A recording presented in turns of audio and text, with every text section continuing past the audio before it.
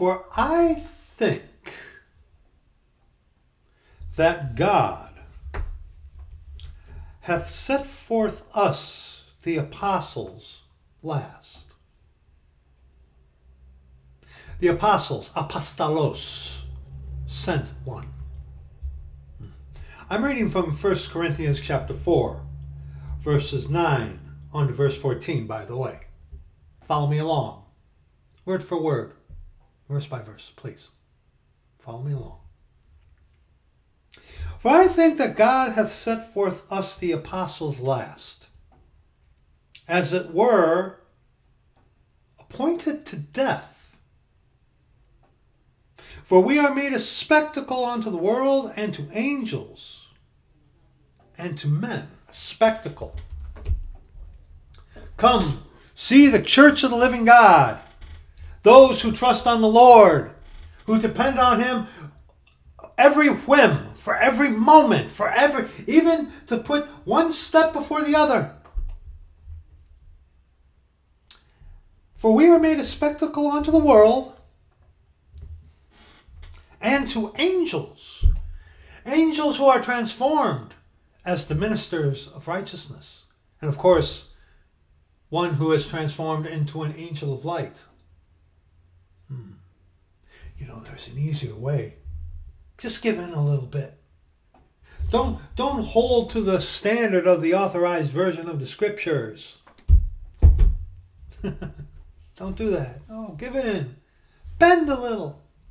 The strongest tree in the forest is the one that bends.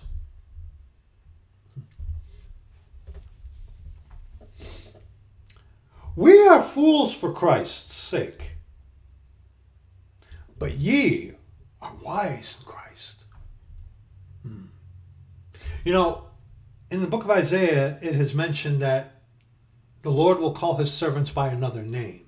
And a lot of people like to take that and attribute that to Christian. But you always have to remember, Christian is a labeled upon the church of God by the lost world. It was not something that we ourselves referred to as ourselves. Okay? Unfortunately, that has stuck. And unfortunately, that is probably not going to go away. Unfortunately not. But let me ask you, how much time have you spent in witnessing, trying to explain the differences between Christians? Because remember, Catholics are Christians. Lutherans are Christians. Baptists are Christians. Mormons are Christians. Non-denominationals are Christians. King James Bible-believing Christians are Christians. And isn't it interesting about that? That King James Bible believers has become another denomination? Isn't it interesting? The thing that most of us who adhere to the authorized version of the scriptures, the one thing that we never wanted to see happen is happening. King James Bible-believing Christianity is now a denomination. And that's something. We are fools for Christ's sake, but ye are wise in Christ. We are the ones who trust on the Lord for our daily bread. We say, Lord, if you don't, we ain't. The one who opens doors and closes doors. But yet, some of you Christians, you got it all figured out. You got your plans, right? Yeah. We are weak. Oh! We who are of the church of the living God, truly saved, born again, converted, new creatures in Christ Jesus, we are weak. But ye are strong. Oh, you Christians. You're strong. See, we are weak, that Christ may be strong within us. Therefore, we joy in our infirmities. Why? The weaker we are, the stronger Christ will be in us. We are weak, but ye are strong, you Christians. Ye are honorable, but we are despised.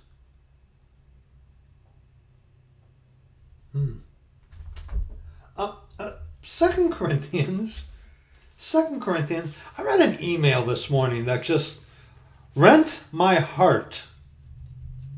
And on to you who sent me that email, you know who you are if you see this. I'm going to email you back. I would like very much to be able to speak with you face to face. Very much so. But don't reply in the comments. Please reply via email if you see this. You know who you are, okay? But 2 Corinthians chapter 1, verses 9 and 10.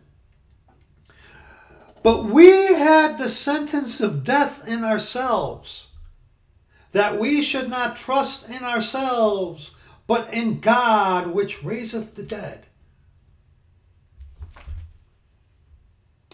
Verse 10 in 1 Corinthians chapter 4. We are fools for Christ's sake, but ye are wise in Christ. We are weak, but ye are strong. Ye are honorable, but we are despised. You Christians, you got all your plans, huh? You got it all planned and figured out. You know exactly what verses in Scripture to go to get what you want from people. You got it all figured out. Got it all planned out.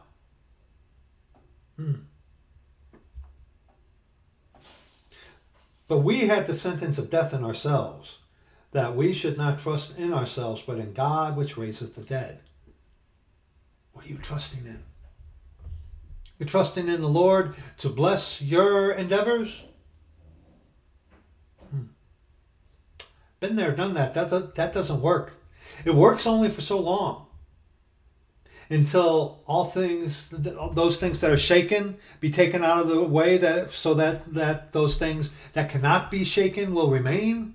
That's Bradized from the book of Hebrews. Go find it. Okay?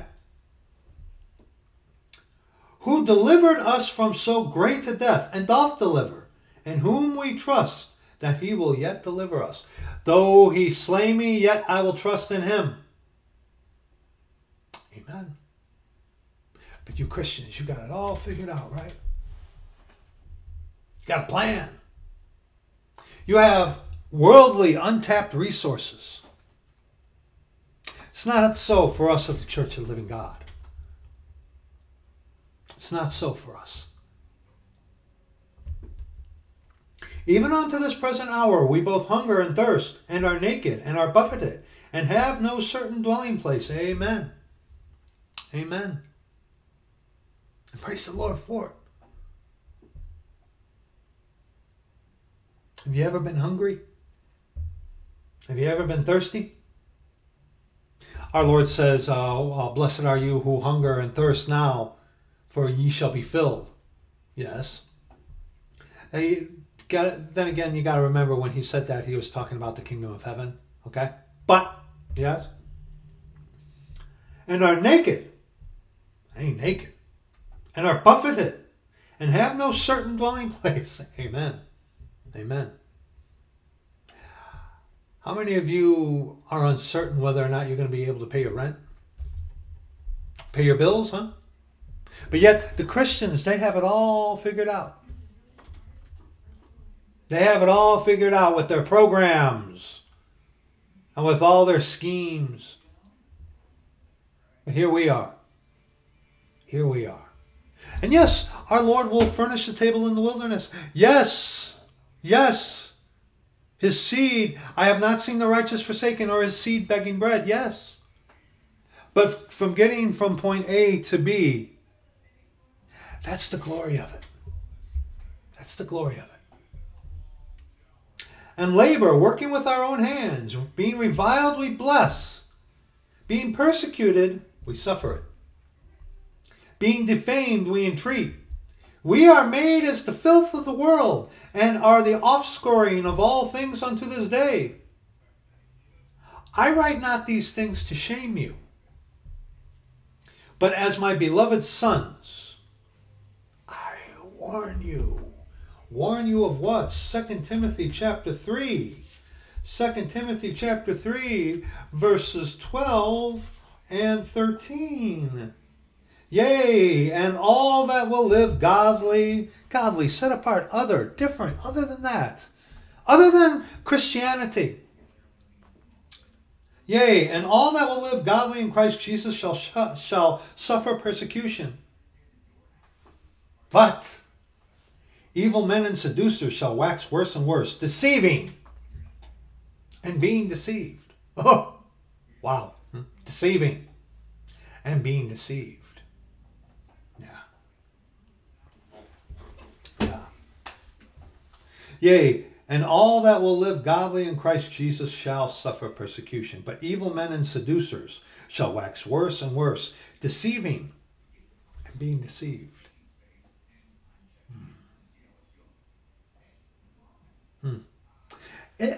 It's so amazing that which is called King James Bible-believing Christianity is just a mere denomination now of what is called Christendom. With all the tenets and all the traits of the other denominations out there. Think about it. Non-denomination. Remember when they came out with we're non-denominational. You're a denomination. Non-denominational. You're a denomination. You're King James Bible-believing Christians. You're a denomination. The scriptures speaks against denominations. But then again, that's not being ecumenical. Oh, be careful with that. See, that's where the devil comes in with his satanic ecumenicalism. Oh, we all believe in Jesus Christ. No, we don't. We all read the same Bible. Oh, no, we definitely don't. I don't read a Bible. I read the scriptures. Yes, it says Holy Bible. Yes. Yes. And hey, by the way, you want to call this the Holy Bible? Go ahead. That's not a sin. But remember, distinction. The way we live our lives according to the scriptures ought to be the distinguishing factor between us and the lost world and us and the Christians. But yet, when it comes to this laughable thing about these denominations, especially the denomination of King James Bible-believing Christianity, okay, you are still exhibiting the same traits and qualities of the other denominations that so many of us vehemently detest, but yet so many of you that are adhering, we're King James Bible-believing Christians. You've made yourself into a denomination.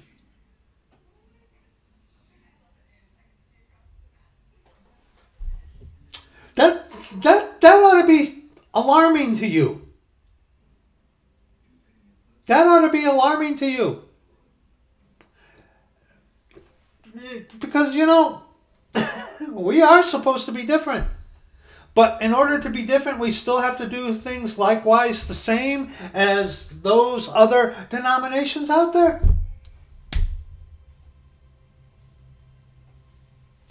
That's right. 2 plus 2 equals 36. That's right. I forgot about that. But see, there are those that come along though. Okay? Verse 13 here in 2 Timothy chapter 3. But evil men and seducers shall wax worse and worse, deceiving and being deceived. There are those that come around Go to Ezra chapter 4. Ezra chapter 4. I'm going to read verses 1 on to verse 5. Ezra chapter 4, verses 1 on to verse 5. Have you ever looked on these social media sites, such as our unbiased and caring, loving friends here at YouTube, but on the other social media sites, such as BitChute, Brighton, Rumble, Odyssey. Have you ever have you stopped and noticed there's a lot of Christians out there? There is. There's a lot of Christians out there. Now, granted, on the social media sites, like I've spoke to you before, you're going to primarily come across one of the 3 C's. Catholic, Calvinist, or Charismatic. Okay? Those are pretty much the three that you're going to come across when you search Christian in one of the search engines on these social media sites. Yeah, you're going to come across Catholic, Calvinist, or Charismatic. And unless, like I've mentioned to you before, unless you know specifically what you're looking for, that's primarily, those 3 is what you're going to run into. The 3 C's. But there are a lot of Christians out there. A lot of Christians out there who are wise in Christ, who are strong and honorable, got it all figured out, got their little nest eggs. Ezra chapter 4, verses 1 on to verse 5. Now when the adversaries of Judah and Benjamin heard that the children of the captivity builded the temple unto the Lord God of Israel, then they came to Zerubbabel, the adversaries. Then they came to Zerubbabel and to the chief of the fathers. So the adversaries came to Zerubbabel and the chief of the fathers, okay? And said unto them, let us build with you. For we seek your God as ye do. We're all Christians. We all believe the same God. No, we don't. No, we don't. We all read the Bible. No, we don't. No, we don't. We all believe in the Trinity. No, we don't. There are big differences between the Church of the Living God and Christianity. Big differences. I understand that term is not going to go away. I also understand that it is a worldly term labeled upon us. I understand that's not going away. But, I'm to live by an example. And it's not that hard to reword the way you speak concerning things. Because like I said to you before, what you're going to spend a half an hour trying to distinguish the difference between your Christianity and the Christianity that is readily available?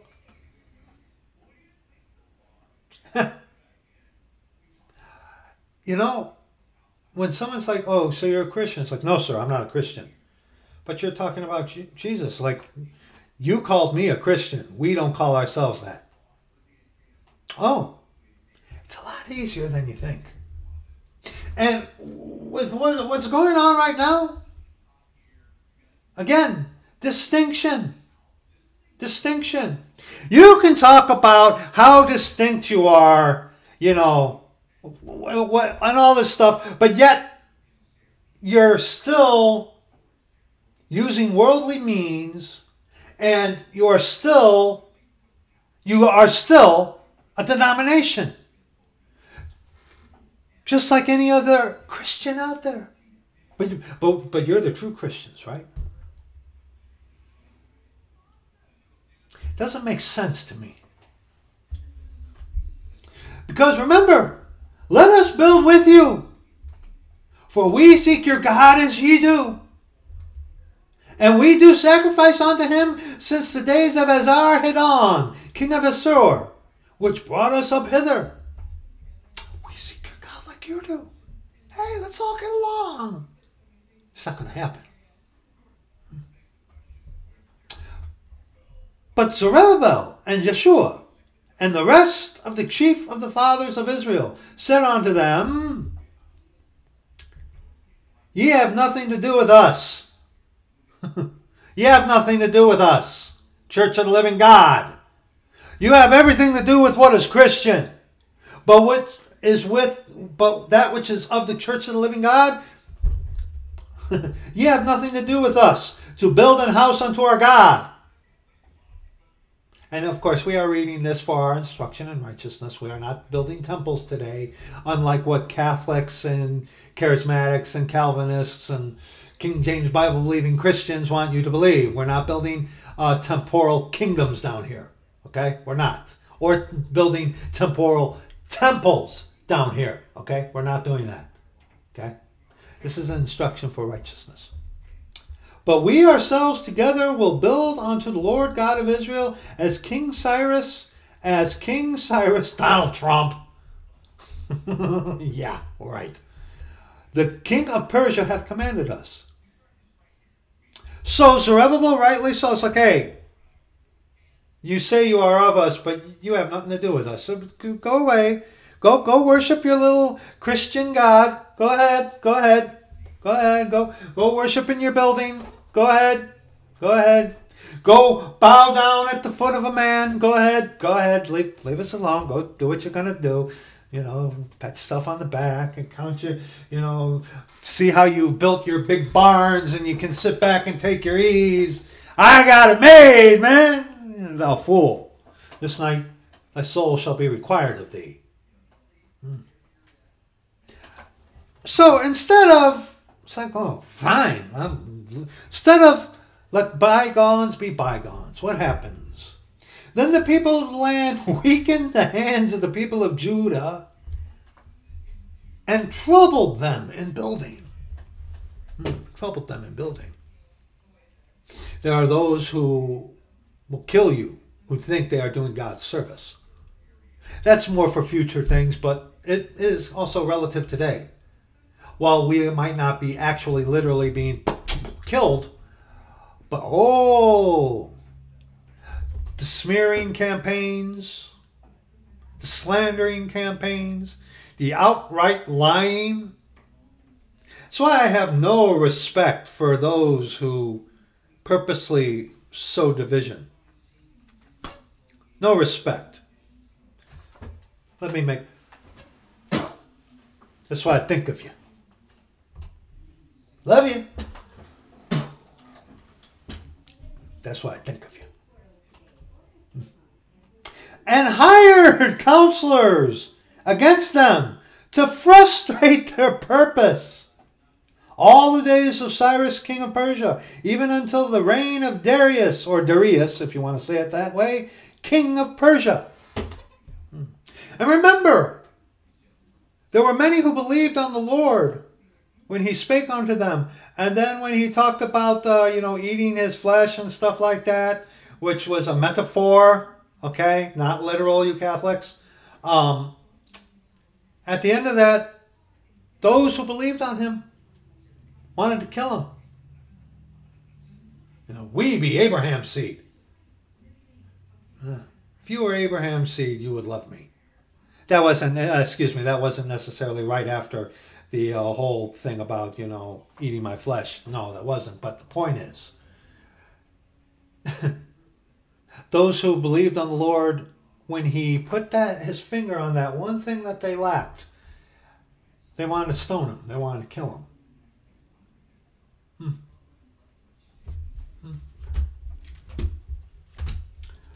Isn't it interesting that, check it out yourself. There are a lot of Christians out there, especially online. There are a lot of Christians. Matthew chapter 7, verses 21 on to verse 23. Not everyone that saith unto me, Lord, Lord, shall enter into the kingdom of heaven, but he that doeth the will of my Father which is in heaven. Many will say to me in that day, Lord, Lord, have we not prophesied in thy name? prophesied. Spake truth from the scriptures even. Some can do that. Yeah. Yeah. And in thy name have cast out devils, like the charismatics who lay their hands on people and blah, blah, blah, blah, blah. Yeah. And in thy name done many wonderful works. I've given thousands of dollars, and done all this time, dedicated my time and efforts and whatnot, and I've even prophesied in your name. I didn't cast out devils, but hey, if you're a charismatic, the shoe fits, right? All those things are good. And then will I profess unto them, I never knew you. Depart from me, ye that work iniquity. But I pray, I read the scriptures. What God are you praying unto?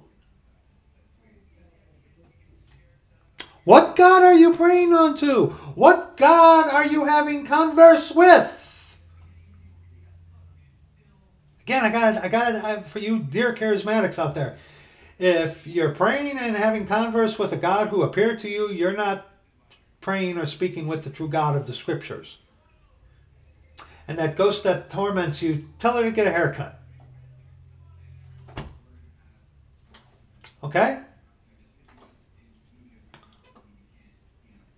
Many people think they know Jesus, but do they really know him? You know, it's easy when someone is in prosperity. But what about when you're down in the dirt and barely getting by? Go to John chapter 3. Our beloved said this to me the other day. And it spurned this. Or made this to come, because I see a lot of Christians increasing. And I see a lot of people growing bigger and bigger and bigger and bigger.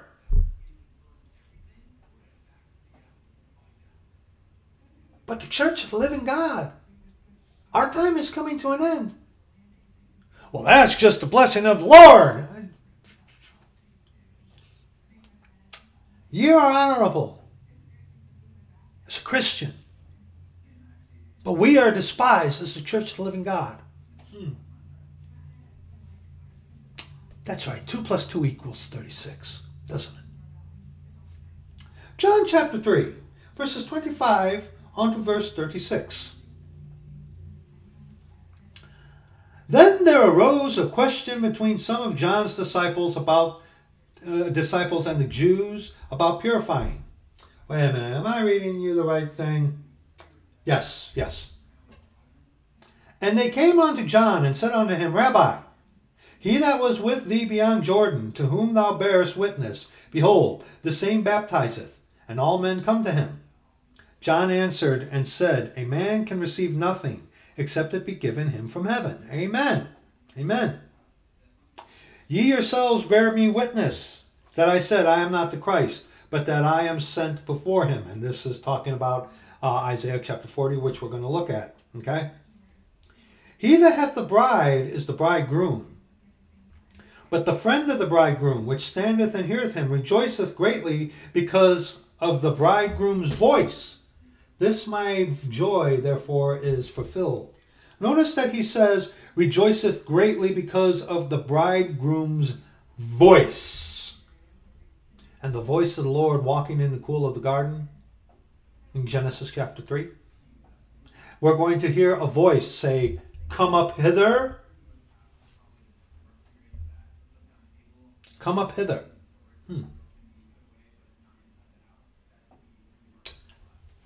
He must increase,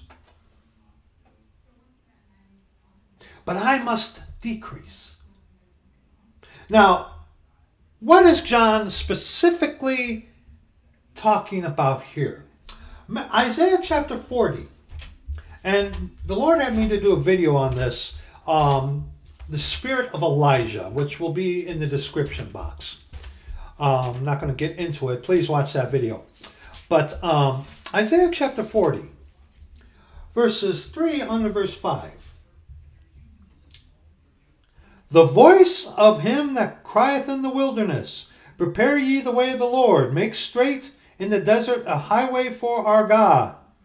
Every valley shall be exalted, and every mountain and hill shall be made low, and the crooked shall be made straight. Straight, because narrow is the way that leadeth to life, and broad is the way that leads to destruction. And John pointed straight to Jesus Christ. Okay?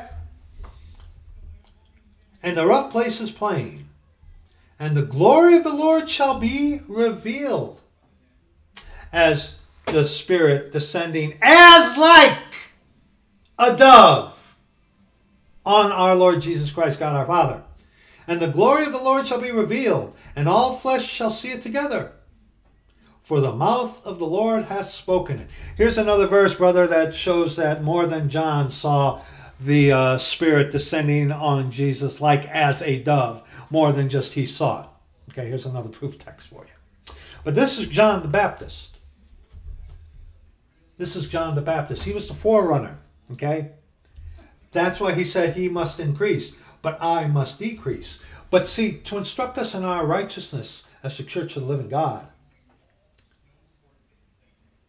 God giveth the increase. Yes, he does. Yes, he does. But in these times, so close to the redemption of the purchased possession, I question greatly those who apparently claim to be saved are yet rolling around in prosperity. Is that possible for someone who is saved to have that happen? Absolutely. Absolutely it is. Absolutely it is. And absolutely it is. I'm not denying that. That is possible. But with everything that we see today and we are reading in Scripture that warns us of the times to come, it just seems out of place, doesn't it? Doesn't it? He must increase, but I must decrease. Are you decreasing or are you increasing? Well, the Lord is blessing me. Amen. But in that blessing, are you increasing in your pride? Are you increasing in your stability, in the fact that you have a nest egg, that all the world go to hell? You got your little things like your barns build up for you, right? He that cometh from above is above all. He that is of the earth is earthly, and speaketh of the earth. He that cometh from heaven is above all. And just like today I read in 1 Corinthians chapter 15, he who is of the earth is earthly. He who is of heaven is the Lord, is the Spirit or whatever. That's totally Bradized. That's from 1 Corinthians chapter 15. But yes, he that is earthly, speaks of things of the earth. He who is of heaven, the Lord, speaks of heavenly things. And what he has seen and heard, that he testifieth, and no man receiveth his testimony. Right there. And no man receiveth his testimony. You know, it's to the point nowadays where your testimony isn't primarily in that what you will speak, but more in how you behave, which will tell a lot more about you. Because remember, there are a lot of Christians out there. There are a lot of Christians out there. And I've heard people who are lost give glowing testimony.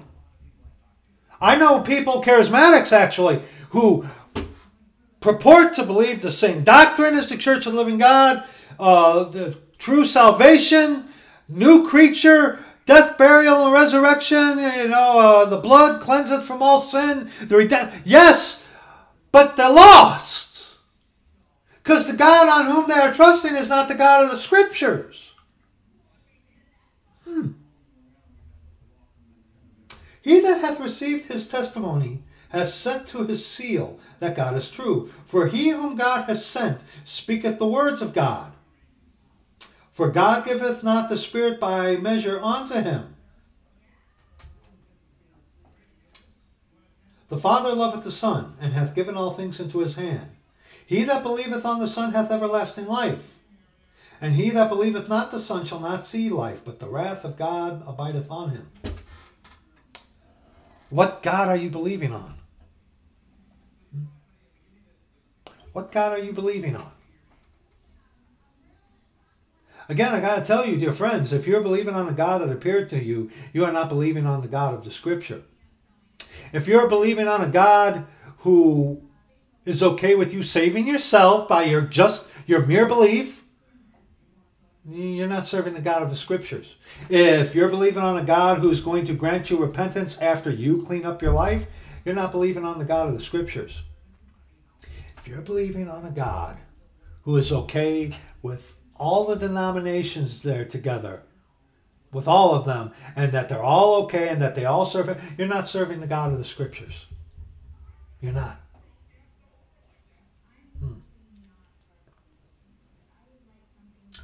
He must increase, but I must decrease. Like I said, there are a lot of Christians on YouTube. A lot of them. There are a lot of Christians on BitChute. Quite a few on Brighton. Rumble is stupid. Rumble is very hard to find things on. You have to have an exact word type. I mean, at least here on YouTube, if you misspell, they can generally guess where you're going. But Rumble, you really got to be. And Odyssey, Odyssey is hard to find things too. Brighton, so. But there are a lot of Christians out there.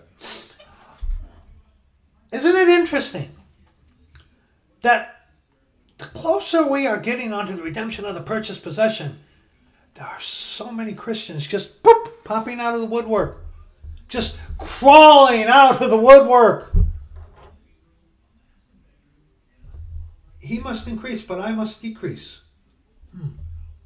So is Christ increasing in these days before the redemption of the purchased possession? Well, you look online here and you see all these Christians, you'd say yes. But then again, like I told you, most of what you will see as Christian on these social media sites are of the big three: Catholic, Calvinist, or Charismatic. And ironically, these three are one, ironically. And they all have roots under Mystery Babylon the Great, the mother of harlots and abominations of the earth.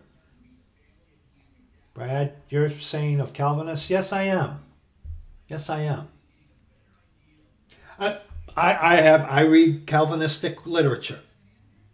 There are some Calvinists out there who have preached. Jonathan Edwards, you want a good sermon to hear? Sinners in the hand of an angry God. Okay? There are Calvinists out there that are spot on in their presentation of the gospel. There are Calvinists, not a lot of Calvinists that I've encountered or seen are about the redemption of the purchased possession. Some are, most aren't. Okay? And of course, you got Catholic. Those are the big three that you are going to be running into. And I want us to consider this. Isaiah chapter 57, verses 1 and 2. Isaiah 57, verses 1 and 2. Okay? Isaiah 57, verses 1 and 2. See, we are told in Scripture that in the last days, perilous times shall come. Because what? Men will be lovers of their own selves. Okay? And there were godly preachers before in the past. Absolutely there were. Lester Roloff, who died in a plane crash. Eon Paisley, who is a Presbyterian. But wow! You talk about someone who cast down fire. Okay? Absolutely. Yes, there were godly preachers of the past. But look what's being raised up in the stead of the great godly preachers of the past. What's been raised up? A whole lot of nothing. But yet, there's an abundance of it.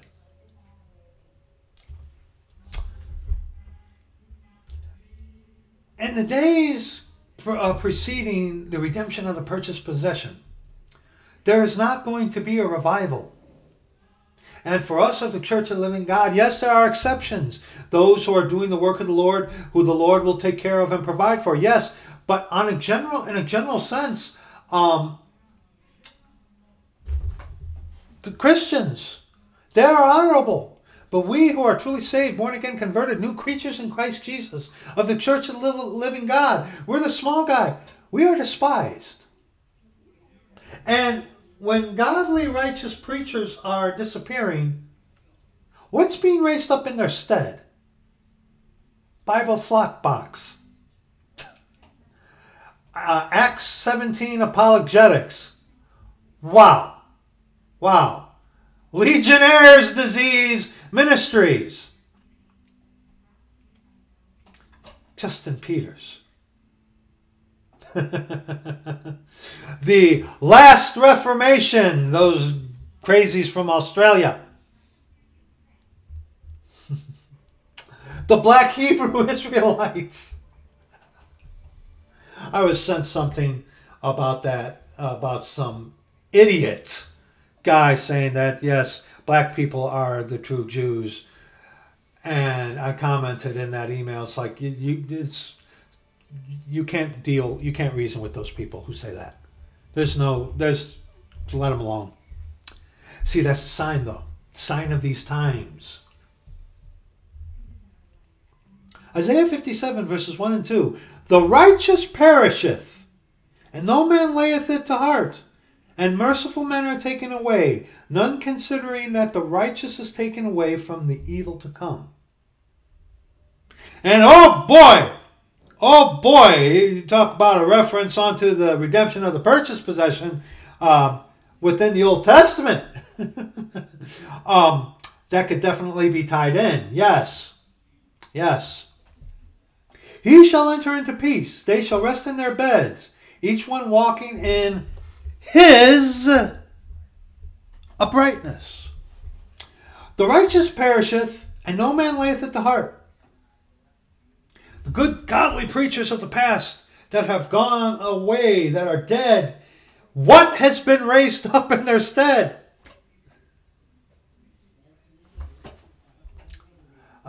Tares have been sown amongst the wheat, and an enemy hath done this.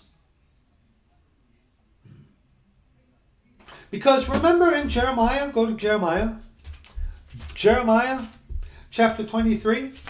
You know, you ought to spend some time in the book of Jeremiah, especially in these last days. Jeremiah chapter 23, verses 21 on to verse 22. I have not sent these prophets, yet they ran. And we've talked about this before. I have not spoken to them, yet they prophesied.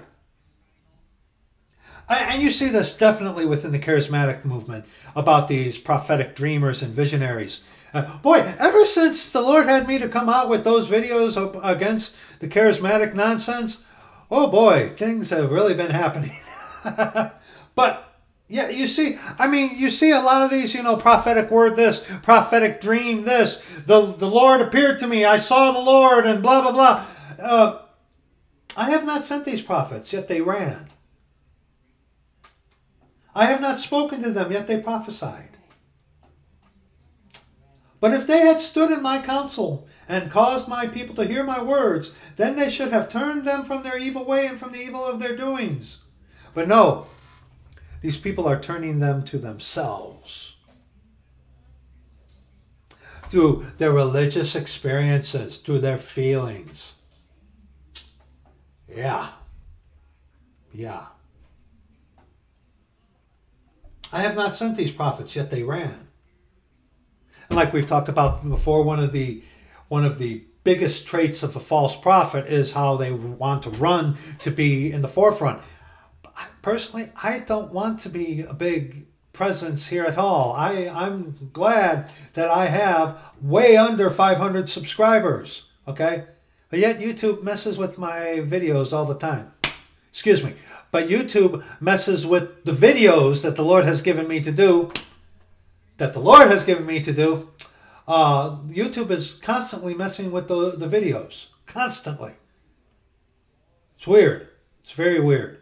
Very weird. But yet, one of the telltale traits of a false prophet is that they run to the forefront. That they want to be known. They are the man or woman of the hour. He must increase. We must decrease. But yet, what is increasing right now is not of God.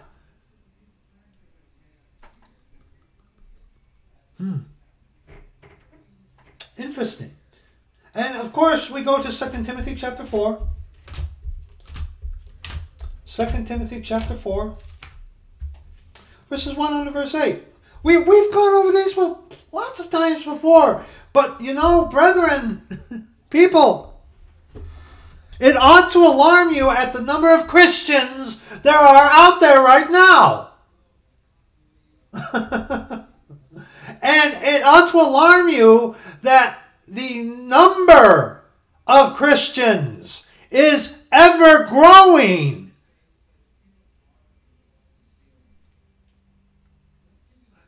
And that runs contrary to what we read in the Pauline epistles leading up to the redemption of the purchased possession. That's right. 2 plus 2 equals 36. I charge thee, 2 Timothy chapter 4, verses 1 and verse 8. I charge thee therefore before God and the Lord Jesus Christ, who shall judge the quick alive and the dead at his appearing and his kingdom. Preach the word. Be instant in season, out of season, reprove, rebuke, exhort with all longsuffering and doctrine. Not your feelings, not your emotions, not your visual stimuli. For the time will come when they will not endure sound doctrine, but after their own lust shall they heap to themselves teachers having itching ears. And yes, people's ears are itching. That's exactly what is happening today. And they shall turn away their ears from the truth and shall be turned unto fables. That you can save yourself by your own belief. That God will save you after, or give you repentance after you clean up your life. God loves you. God loves you.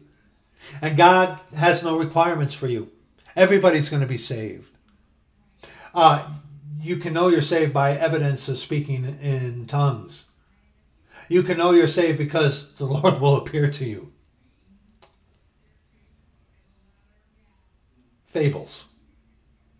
Fables. But watch thou in all things. Endure afflictions. Do the work of an evangelist. Make full proof of thy ministry.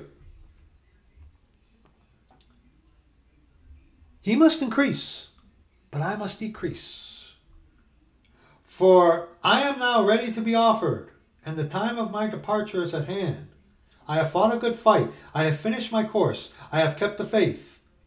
Henceforth there is laid up for me a crown of righteousness, which the Lord, the righteous judge, shall give me at that day.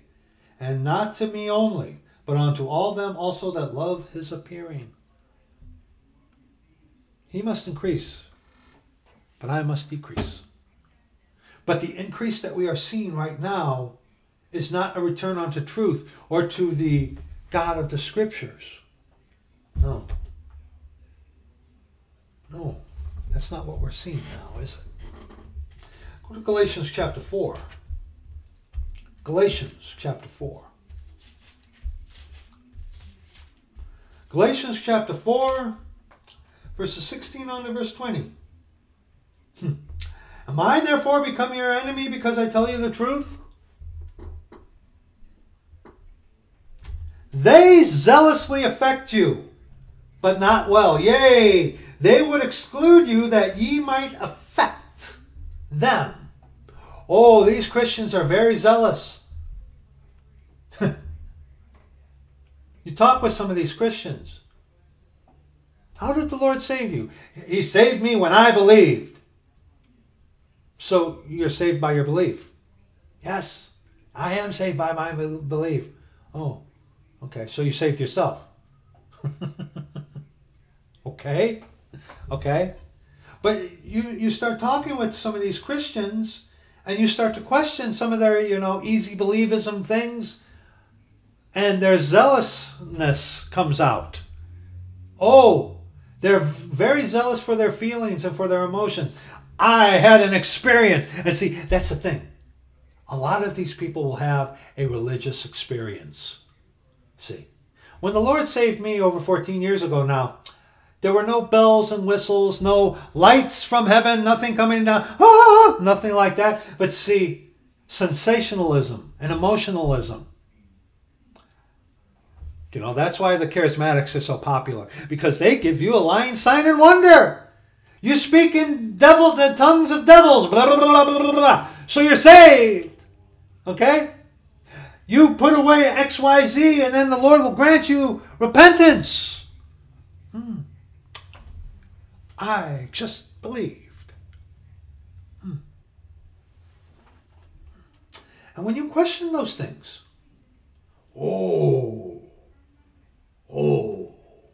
they're very zealous.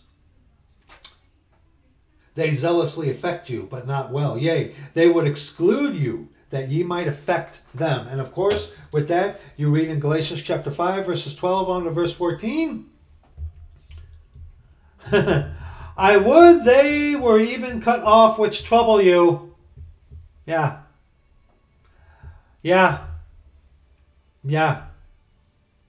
I would they were even cut off which trouble you. For, brethren, ye have been called on to charity. Excuse me.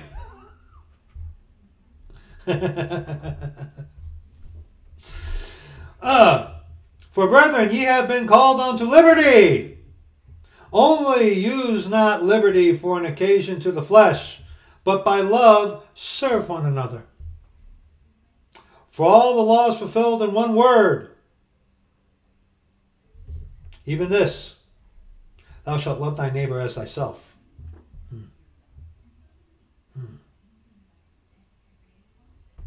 To serve one another. To serve one another.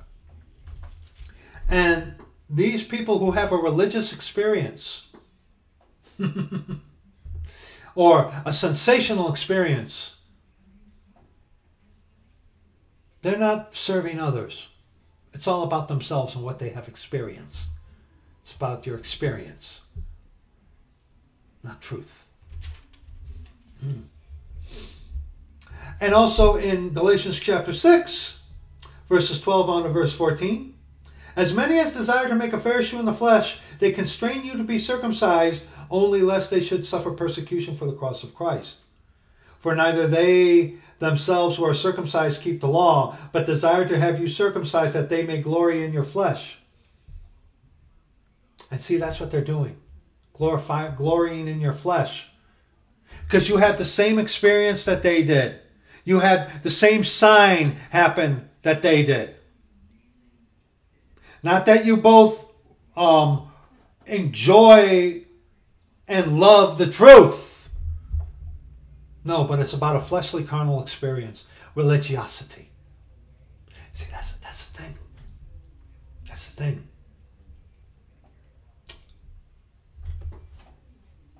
Everything has been turned into religion. And true religion is self-sacrifice. But religion is right now self-serving. Even the denomination of King James Bible-believing Christianity. For neither they themselves who are circumcised keep the law, but desire to have you circumcised, that they may glory in your flesh. But God forbid that I should glory save in the cross of our Lord Jesus Christ, by whom the world is crucified unto me, and I unto the world. Go back to Galatians chapter 4, verse 18. But it is good to be zealously affected always in a good thing, And not only when I am present with you, my little children, of whom I travail in birth again until Christ be formed in you. I desire to be present with you now, and to change my voice, for I stand in doubt of you. And then you go to Matthew chapter 23. Matthew chapter 23 is warning about the spiritual climate, if you will, before the time of Jacob's trouble, because Matthew chapter 24 is talking about the time of Jacob's trouble. Okay? Matthew chapter 23, verses 13 and 15. But woe unto you, scribes and Pharisees, hypocrites! For ye shut up the kingdom of heaven against men. For ye neither go in yourselves, neither suffer ye them that are entering to go in. Woe unto you, scribes and Pharisees, hypocrites! For ye devour widows' houses, and for a pretense make long prayer. Therefore ye shall receive the greater damnation. Woe unto you, scribes and Pharisees, hypocrites! For ye compass sea and land to make one proselyte, and when he is made, ye make him twofold more the child of hell than yourselves. Oh, yeah, they become zealously affected. Yeah, they become quite zealously affected. Quite zealous. Especially when you bring into question, you just believed, so you saved yourself? You gave up all this and then the Lord saved you? Oh, God loves everybody, so everybody's going to be saved? Oh, you're saved because you spoke in tongues or the Lord appeared unto you? Back to Galatians chapter 6, verse 16 on to, no. Galatians chapter 5, excuse me. Verses 16 on to verse 24.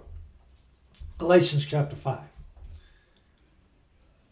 This I say then, walk in the Spirit, and ye shall not fulfill the lusts of the flesh.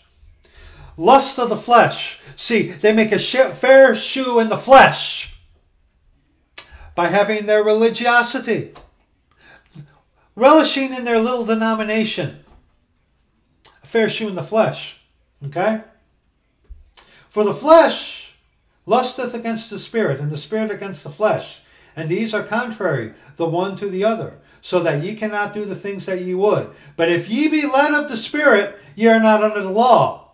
Now the works of the flesh are manifest, which are these: adultery, going out against your spouse; fornication, relations before marriage; uncleanness, defiling yourselves with idols; lasciviousness, idolatry. Whether it be a marionette statue, an idea, a principle, whatever it is. Witchcraft, hatred, variance, emulations, wrath, strife, seditions, heresies, envyings, murders, drunkenness, revellings, and such like, of which I tell you before, as I have also told you in time past, that they which do such things shall not inherit the kingdom of God. But the fruit of the Spirit is love, joy, peace, long-suffering, gentleness, goodness, faith, meekness, temperance. Against such there is no law. And they that are Christ's have crucified the flesh with the affections and lusts. But yet those affections and lusts come out within your denomination. And see, that's the whole thing. It's a visual thing.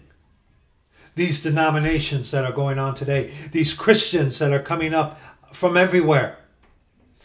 Christianity is on the rise. I want nothing to do with it. And you want to be part of that, but yet trying to, okay, let's sit down, take 5 hours, and let me explain to you how everything that you see as Christian is not Christian, but it doesn't work. It doesn't work. It doesn't work. 2 Corinthians chapter 10. 2 Corinthians chapter 10. Verses 1 on to verse 6. Now I, Paul, myself beseech you by the meekness and gentleness of Christ, who in presence am base among you, but being absent am bold toward you. But I beseech you, that I may not be bold when I am present with that confidence, wherewith I think to be bold against some, which think of us as if we walked according to the flesh. For though we walk in the flesh, we do not war after the flesh. Using the scriptures to get people to tithe. Using the scriptures to guilt trip people to give. Starting smear campaigns. Just like Jesuits do. Or you got to take it upon yourself to do fleshly things to try to bring down people.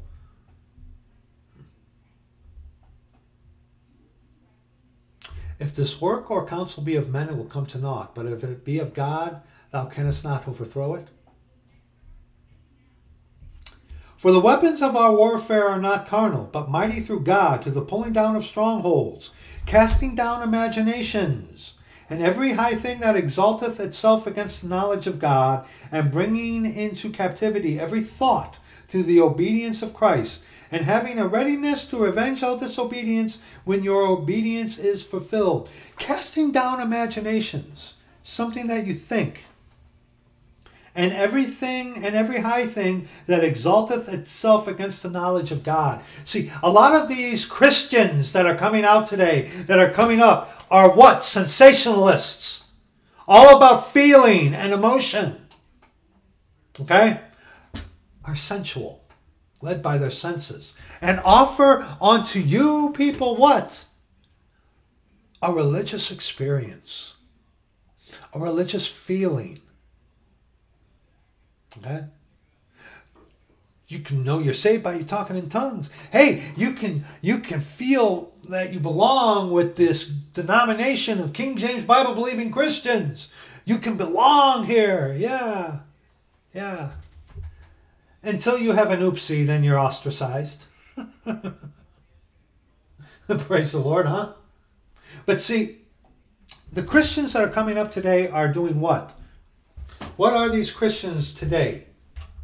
Like I said, look online here. There are a lot of Christians out there. And we know they're not all saved, obviously. But nonetheless, there are a lot of them out there. So, getting this close to the redemption of the purchased possession, there must be a revival. There must be prosperity because all these Christians are coming out of the woodwork. Yeah. This wisdom, James chapter 3 verse 15, this wisdom descendeth not from above, but is earthly, sensual, devilish. Jude.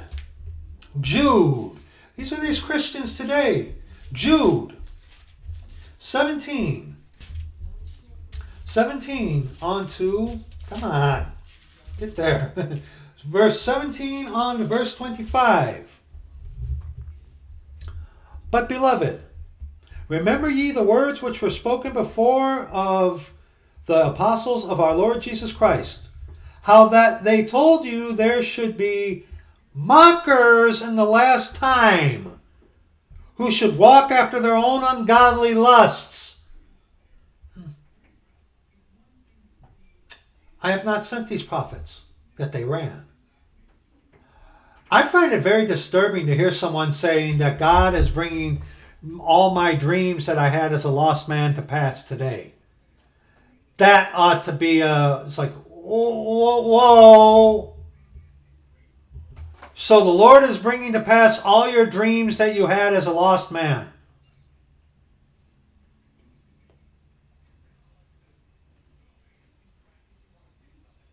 What are your dreams? My dream is to go home and to be with the Lord Jesus Christ. That's it! That's it! That's all I want! I want to go home to be with the Lord. I want out of this. Don't you? But we're going to be here for right now. Yes, I know. And the Lord will provide and take care of his own. How that they told you that there should be mockers in the last time who should walk after their own ungodly lusts. I see this kind of thing in my father, who is a Christian, who even reads the King James Bible. It's not perfect, of course, but whatever. But it's all about his stuff, all about his material blessings. That proves gain is godliness unto these people, brethren. These be they who separate themselves, put themselves up on pedestals. I'm better than all of you because God has given me all the desires of my heart, especially when I was a lost man. He's fulfilling all this stuff. So I'm going to separate myself from all of you, sensual, led by their senses, having not the Spirit.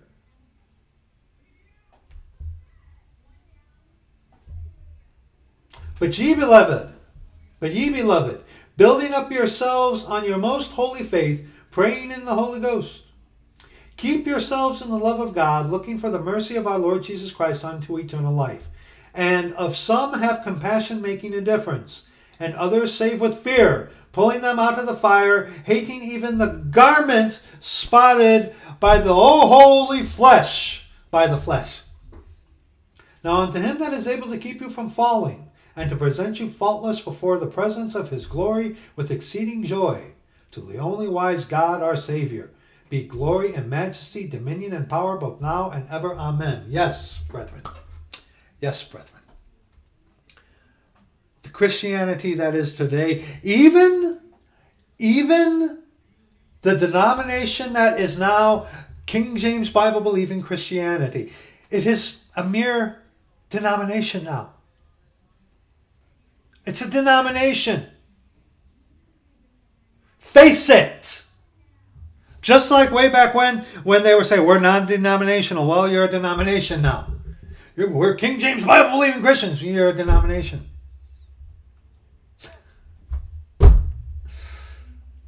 Well, we are of the sect of the Nazarenes,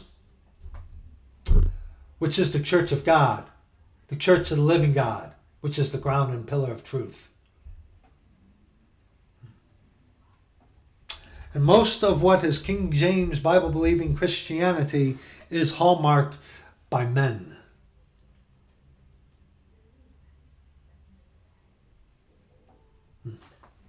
Go to Proverbs 16. Proverbs 16. Proverbs 16. Just a couple of one verses here. Proverbs 16. A couple of one verse references here. Proverbs 16, verse 32. He that is slow to anger is better than the mighty, and he that ruleth his spirit than he that taketh a city. Ruleth his spirit, not controlled by his emotions or feelings. Well, you have no rule over your own spirit, huh? I've run into these Christians who can't control themselves when you scratch them just a little. Their emotion gets the best of them. Those are weaklings, to be honest with you. They really are. But yes, he that is slow to anger is better than the mighty, and he that ruleth his spirit than he that taketh a city.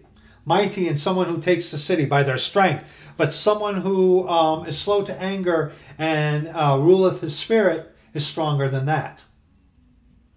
Not ruled by your emotions or your feelings, which is exactly what Christianity, all flavors of it, is today offering you.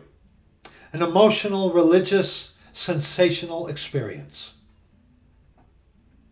Fleshly. That's what Christianity is today.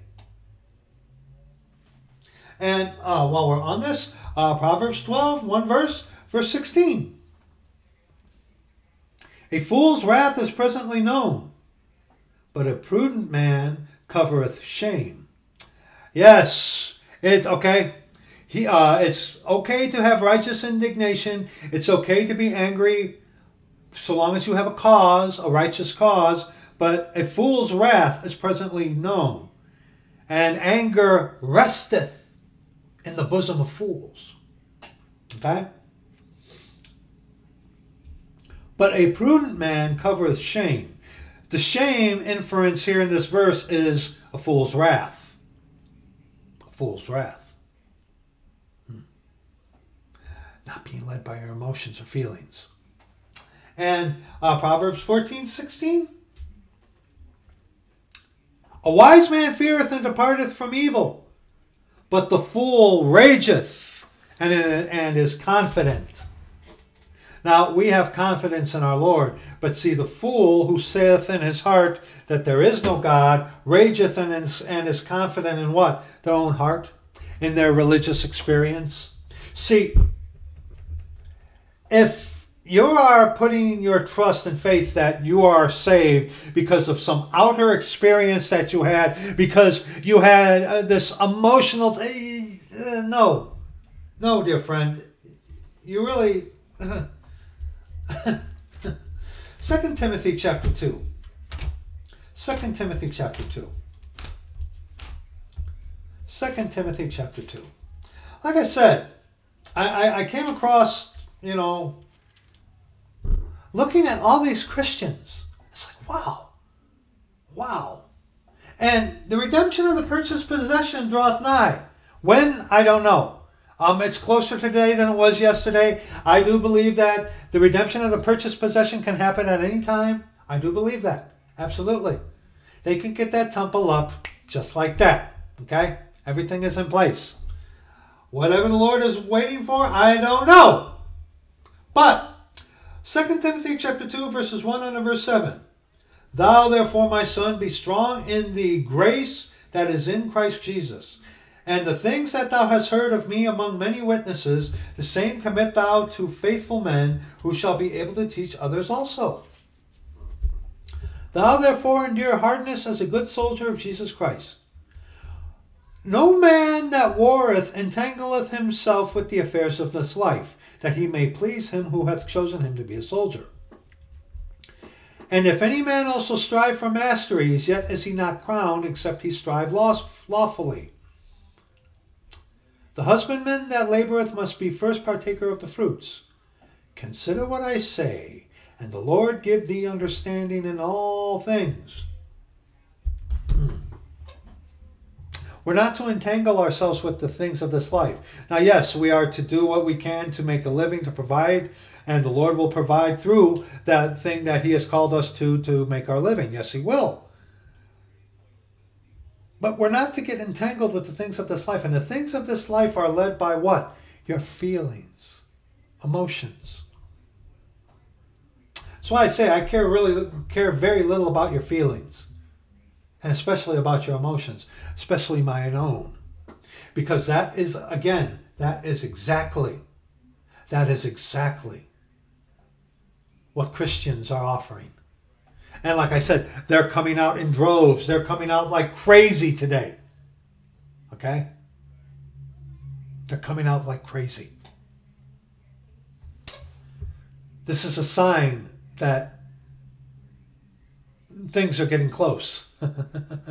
And yeah, we're not seeking a sign, but it's like you can know that we're approaching the redemption of the purchased possession by all these Christians that are coming out, of how big Christianity is becoming. I mean, truly it is. Truly it is.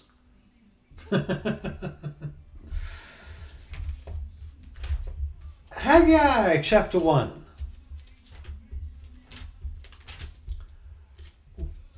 We need to consider something, brother. We need to consider. We really need to consider. Haggai chapter 1, verses 2 on to verse 11. Thus speaketh the Lord of hosts, saying, This people say, The time is not come, the time that the Lord's house should be built. Then came the word of the Lord by Haggai the prophet, saying, Is it time for you, O ye, to dwell in your sealed houses, and this house lie waste? Our instruction in righteousness now, again, we are not building a physical house today or a temple, nothing like that. But Your body is the temple of the Holy Ghost. Now that does not mean about you getting into weightlifting, but or anything like that. But we need to consider our ways. We need to examine ourselves daily, brethren. Okay? We really do. We really do. And when people are, these charismatics, 7 years of prosperity are coming. Your breakthrough is coming. Prosperity is in the wings,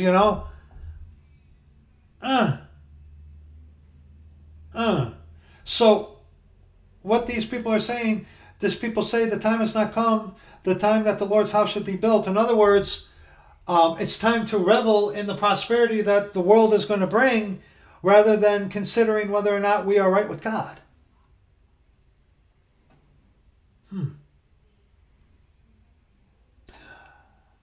And the proof of it is verse 4.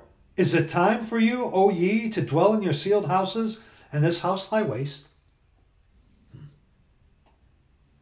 Now therefore, thus saith the Lord of hosts, consider your ways. Ye have sown much, and ye bring in little. Ye eat, but ye have not enough. Ye drink, but ye are not filled with drink. Ye clothe you, but there is none warm. And he that earneth wages to put it into a bag with holes. Yeah. Thus saith the Lord of hosts, consider your ways. Go up to the mountain, and bring wood, and build the house, and I will take pleasure in it, and I will be glorified, saith the Lord. Now, context, he's talking about an actual physical house. Yes, our instruction in righteousness. Take some spiritual inventory. Consider your ways. Examine yourself in Scripture. Are you trusting in an emotion, a feeling that you're saved? Are you trusting that you had a religious experience and I'm saved because I just believed? Or I'm saved because I spake in tongues. I'm saved because God appeared to me. Consider your ways. Because look at all the Christians that are out there right now that are coming out at an alarming rate. You're part of that.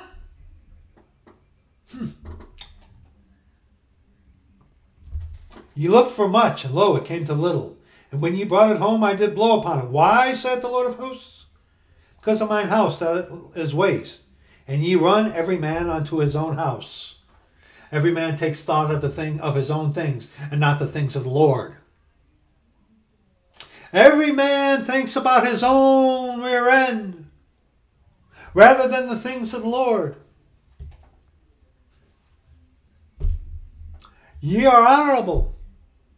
Ye are wise, you Christians.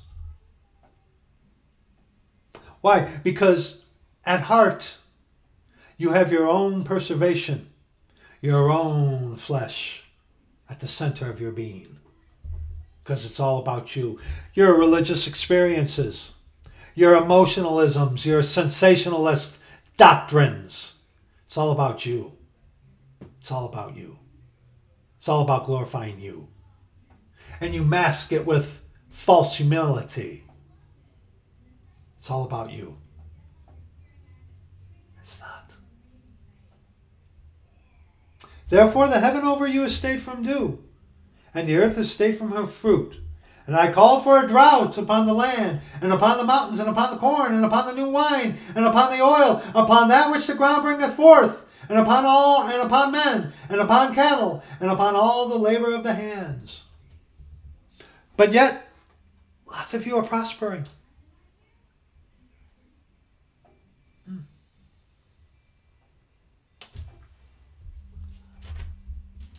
That could be a very big warning, and ought to be a big warning to some of you. Go to Isaiah chapter 1, verses 2 on to verse 6. There will come a time when someone who is of the church of the living God, if they will not hear, if they refuse to take correction, the Lord will be like, fine, go ahead. Revel in your flesh. Revel in what you know how to do and what you're trusting in. And hey, blessings may come. But the more that you are blessed with, the harder it is for you to be Christ dependent. Think about that. When riches increased, then that increases which desire them. That's totally Bradized, excuse me. But the more things increase for you, the more your desire to see those things, the more your desire for those things grow. The less you have, the more dependent you are on the Lord. Isaiah chapter 1, verses 2 and verse 6. Hear, O heavens, and give ear, O earth, for the Lord hath spoken. I have nourished and brought up children, and they have rebelled against me. The ox knoweth his owner, and the ass his master's crib. But Israel doth not know, my people doth not consider. Israel is worse off in this context than an ox and an ass. Because what? The ox knows his owner, and the ass his master's crib. But Israel, God's chosen people, doth not know, my people doth not consider. Our instruction in righteousness. The ox knows his owner, and the ass his master's crib. But Israel doth not know, my people doth not consider. Are you considering your ways?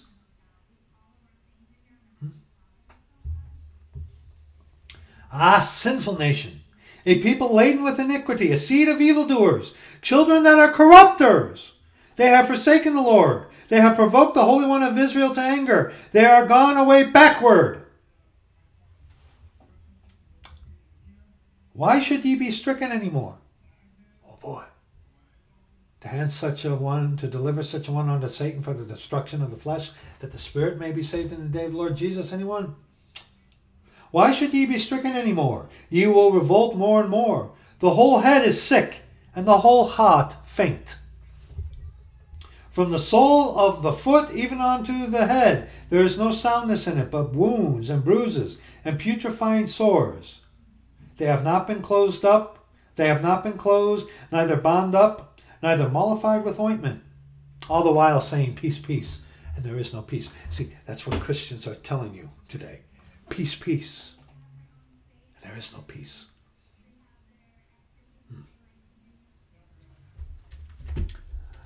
Romans chapter 16.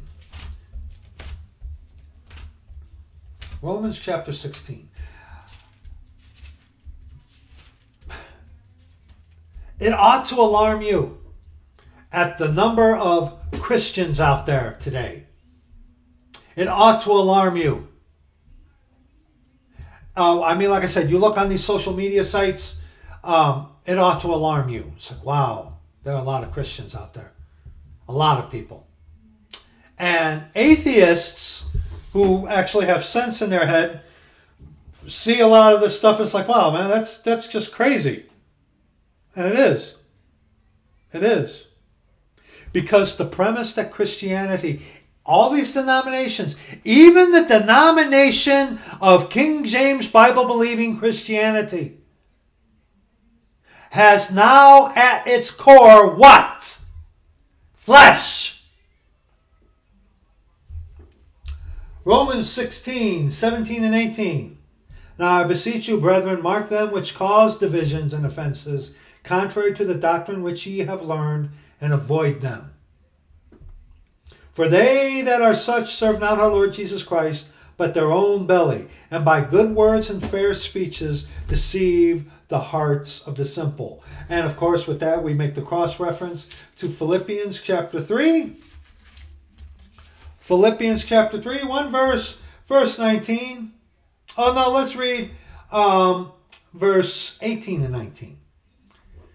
For many walk, of whom I have told you often, and now tell you even weeping, that they are enemies of the cross of Christ, whose end is destruction, whose God is their belly, and whose glory is in their shame, who mind earthly things.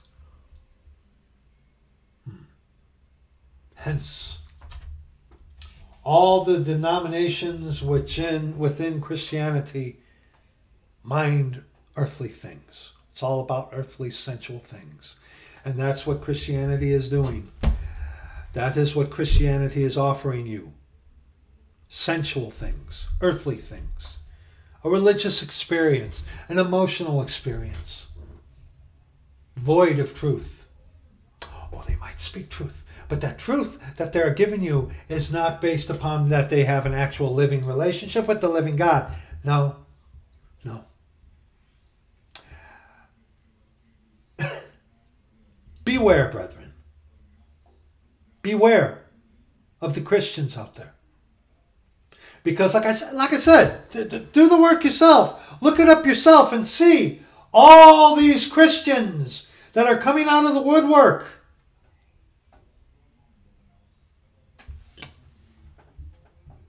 I want nothing to do with it. Look at all the denominations out there. And the King James Bible believing Christianity or movement. Why is it so fractured? Why is it so splintered? Because of Jesuit infiltration. But because of men whose God is their belly, who mind earthly things. That's why. Like I've said before, what gets in the way of fellowship with brethren and fellowship of the Spirit? What gets in the way every single time? Flesh. Every single time, it's flesh. It's flesh. And it is flesh that these Christians today are offering you. Flesh and an experience. Like I said, when the Lord saved me, there were no bells or whistles, no hallelujah, no lights coming down from heaven. Nothing like that. Nothing. But see, how many are being offered an experience? And how many are taking that hook, line, and sinker? How many out there know how to really tap the emotions? Beware, brethren. Beware. And have faith in God. Have faith in God. Don't let yourself be allowed to be controlled by your emotions. Because the minute you start letting your emotions get the best of you, then you can tend to walk in the flesh rather than the Spirit. Now, there is a place for emotion, absolutely. I'm not, we're not supposed to be walking around emotionless. No, but we are not to be led by those things. And that is what Christianity is harboring on, banking on, your feelings and your emotions, not truth. Not truth. Just take a look.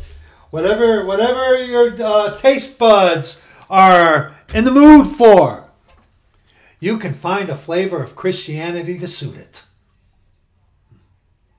So that's going to be it for this little impromptu video.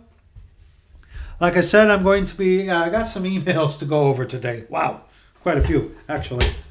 So, thank you, brethren. All of you who pray for us, we pray for you. Thank you so much for those of you who help us and support us and just pray for us. Thank you. Thank you. Without the Lord through you, oh boy. This weekend we got stuff planned. Monday my wife has an appointment and I'm the taxi.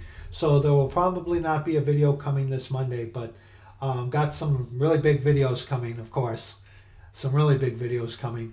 But those videos got deterred for this week because of these things that have come up this week. So, but anyway, thank you so much for watching this. If you do, I hope this has helped you. Take warning, brethren. You see all these Christians coming out. That's a telltale sign. It's like, whoa, we're getting close when you got all these people calling themselves Christians coming out like this. That ought to really tell you something. So, that's going to be it for this video. Thank you so much for watching. If you do, we love you. And we will see you in the next video. Bye-bye.